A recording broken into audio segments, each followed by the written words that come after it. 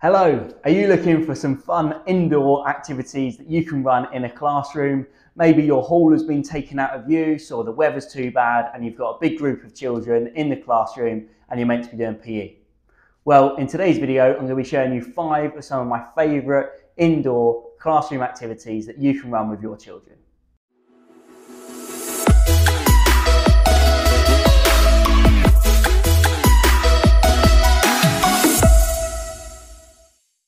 The first game is called Keeper of the Keys. Now, the way this works is you are going to have you're going to ask everybody to sit in a circle, and in the middle is going to be the gatekeeper. So you've got your gatekeeper in the middle, and you need to find something loud, so hopefully a set of keys or something that you can put next to the gatekeeper.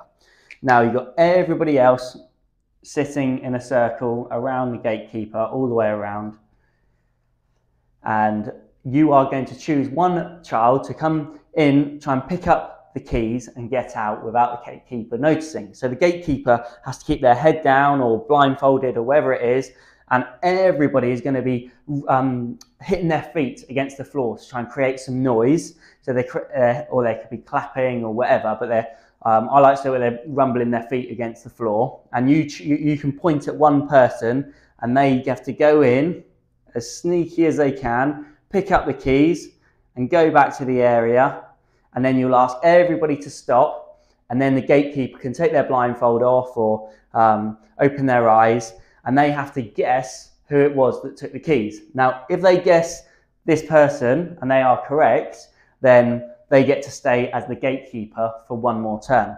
But if they're wrong and they guess somebody over here, for example, then this person was successful and they get to go in and be the gatekeeper.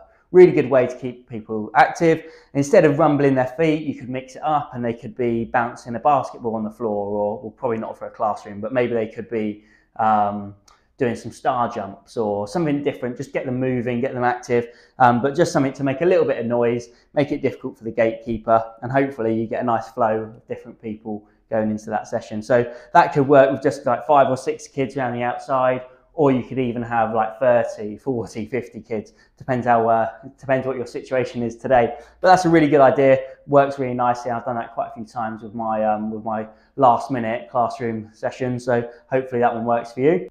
Okay, so the second game is going to be called 21. And the aim of this game is not to be the person that does or says 21. So you can have everybody stand in a circle again.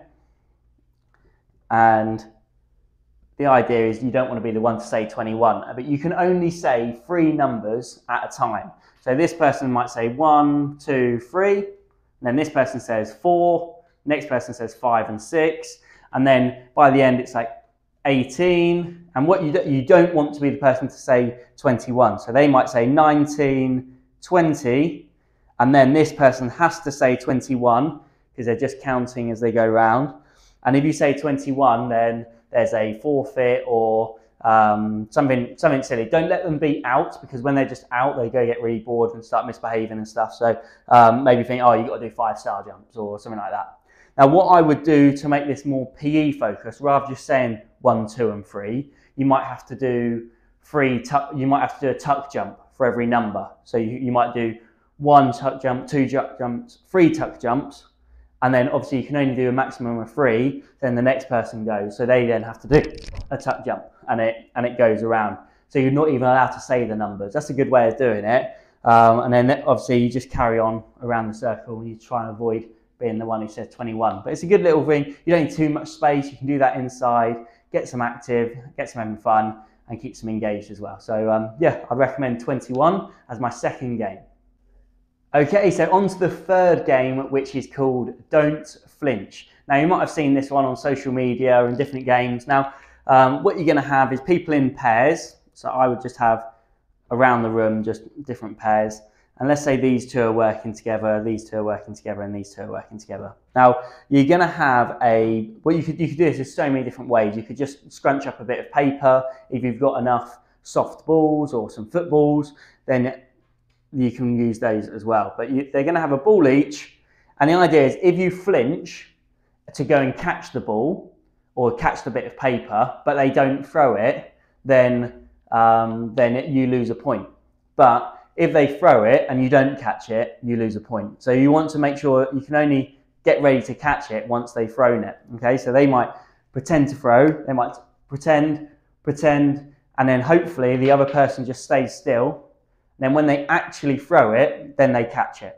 Okay, so and what you can do is you can have this as, let's say, if you get to 5 points, then you lose. Now you could have this all the way around the classroom, and once one pair has lost, once one person's lost, say this person's lost, they flinched 5 times and lost all these points. If you lost from League 1, you have to go to League 2. Okay, let's say this person lost, they have to go down to League 3. Let's say this person lost, because they're in League 3, there's no other leagues for them to go to, they have to stay there. Whereas this person won, so they move up to this pitch. This person won, so they move up to this pitch. Okay, and it means that everyone plays a new person, and it's basically just don't let them flinch. It's just a nice way to make it competitive. Don't worry too much about the competition until they've got the idea of don't flinch. And like I say, you could do that with a football, and you could just pretend to pass it but don't actually pass it, or a bit of paper and pretend to throw it and don't throw it. But again, it's just something that's related to PE, going to keep them engaged and active, and that's ultimately what you want. You don't want them to have no focus whilst you got them all in the classroom and they were expecting to do PE. So they can really lose focus, and it can be a nightmare, as I'm sure you're aware. So yeah, this is a really nice one that I'd recommend doing. That was my 3rd game. It's called Don't Flinch.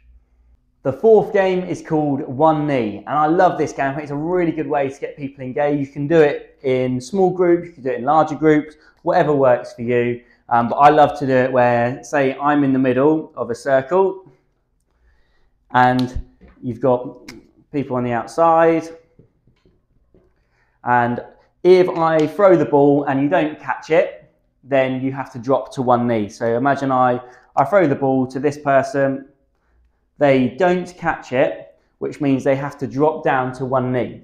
Okay. Now, once they're on one knee, if they catch it again, if you throw it to them and they catch it, they can get back up to 2 knees. But if they drop it again from one knee, they have to go down to 2 knees. Okay. And if they drop it again, then they have to sit onto their bottom. And then if they miss it again, maybe they have to lie on their back. And then if they miss it again, they have to lie on their front. Okay, and you just keep it going. Be imaginative with it. But you're trying to keep it quick. Don't let them hold on to the ball for ages, because the other kids will get bored. So you throw it to them, they throw it back, and you might start pretending to throw this way, but actually like throw it over your head to see if they're still paying attention and all that sort of stuff. But it's a good game. Keeps kids engaged.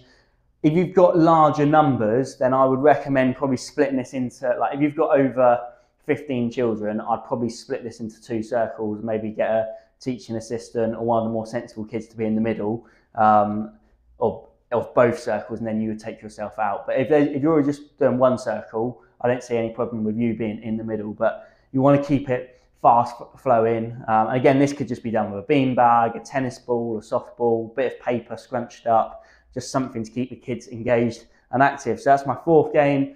It's called One Knee.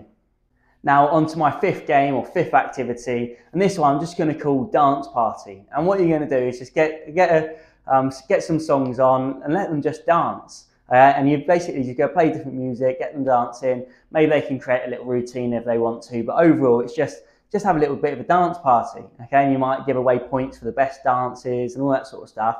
Obviously you're inside, you're in a classroom, you don't want to disrupt other classes, so maybe they have to do silent dancing, or don't put the music up too loud and all that sort of stuff. But it's a good way just to get kids moving, because what you'll find is once you put the music on and they find their beat and they start enjoying it and it's music that they like, they'll start dancing and they'll start having a nice time. You create this like dance party atmosphere. It could create a really nice little entertainment session for your lesson. So yeah, I'll definitely give that one a go. That's called Dance Party. Just have some fun with it, be imaginative, put on some good music, and you get the kids dancing.